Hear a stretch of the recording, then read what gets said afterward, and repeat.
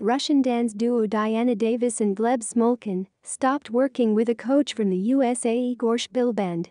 This was reported by the author of the blog The Skating Lesson, Dave Leese, with reference to Shpilband himself.